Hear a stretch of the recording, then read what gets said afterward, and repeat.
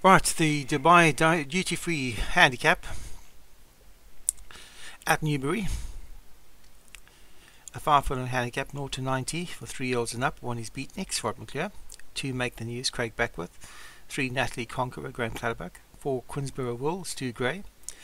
5 is Joseph Smudge, Graham Clatterbuck. 6 Fascinating Mission, James Shea. And 7 Gale Powers for Alex Cherry. 7 horses in the handicap. At the start, and away they go. Slightly slow away was Beatniks, but quickly recovered from a slow start to go up and lead them. So Beatniks leader from Gale Powers, and a pass to that one on the inside, and the orange sleeves and orange cap. On the inside of that is Make the News for Craig Beckworth. 3 lengths back to Natalie Conqueror. On the inside of Queensborough Wool, then comes Joseph Smudge, and Fascinating Mission is the trailer, already about 10 lengths off this leader. So Gale Powers going great guns up front from on the outside Beatniks. Then comes Make the News, a long way back, a 4 lengths back to Natalie Conqueror and Queensborough Wool. But there's only 2 furlongs left to travel, and Beatniks, Rod McClure has picked it up.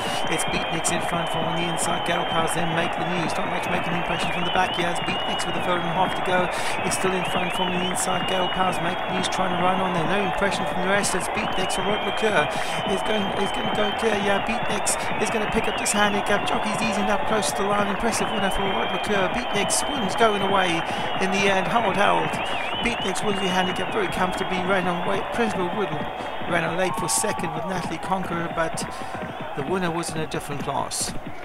Rod McClure's horse actually holds on from Gale Powers, who finished second for Alex Cherry.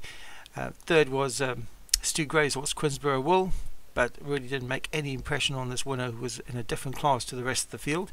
Natalie Conqueror for Graham Clatterbuck finished back in fourth, and Make the News for Craig Beckworth was back in fifth. Good win for Rod McClure with Beatniks.